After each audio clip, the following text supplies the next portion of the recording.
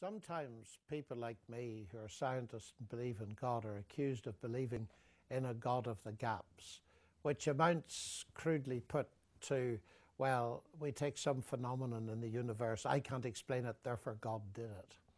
And it needs to be emphasized there that although gaps may be interesting, and we can come to those in a minute, the major evidence for God is not in what we don't understand, but in what we do understand. First of all, in the very fact we can do science, that, to my mind, is one of the great evidences of a divine mind behind the universe, as I argued earlier. And then it's the whole show. The heavens declare the glory of God is the way the Hebrew poet put it. And that would be my initial reaction. I think perhaps the best way to explain it is in terms of Sir Isaac Newton, probably the most gifted scientist who's ever lived. When he discovered his law of gravitation, he didn't say, now I understand how the planets move, so I don't need God. Not at all. In fact, the more he understood, the more he worshipped God who'd done it that clever way.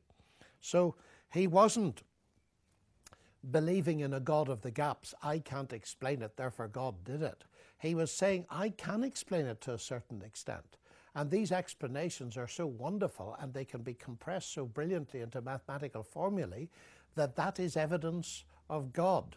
It was Kepler who first of all suggested the planets moved in ellipses, that said that it was so wonderful that God had revealed the way things worked and that we could describe them in the language of mathematics. And then he talked about thinking God's thoughts after him.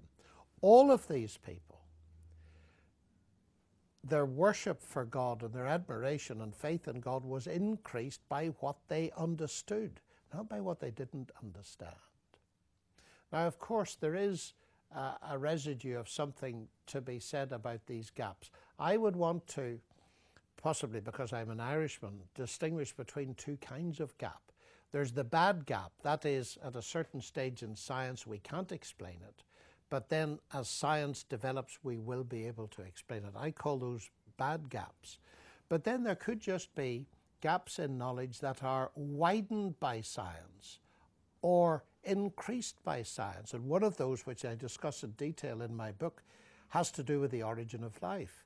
In 1953, when Miller-Urey won the Nobel Prize for their experiments on bombarding a mixture that was supposed to resemble a primeval soup with electricity and discovered some of the building blocks of life, of the proteins, the amino acids, that was hailed as the discovery of the secret of life, and they got the Nobel Prize for it.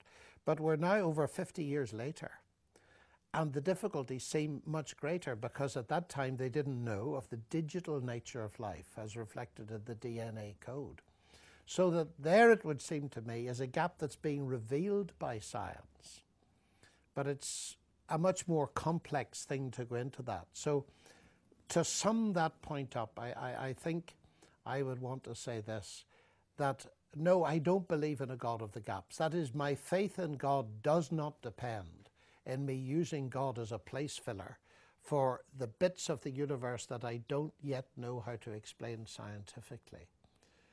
As far as science goes, in terms of the evidence that science gives pointing towards God, I would want to say it's the science I do understand that points me towards God, not the science I don't.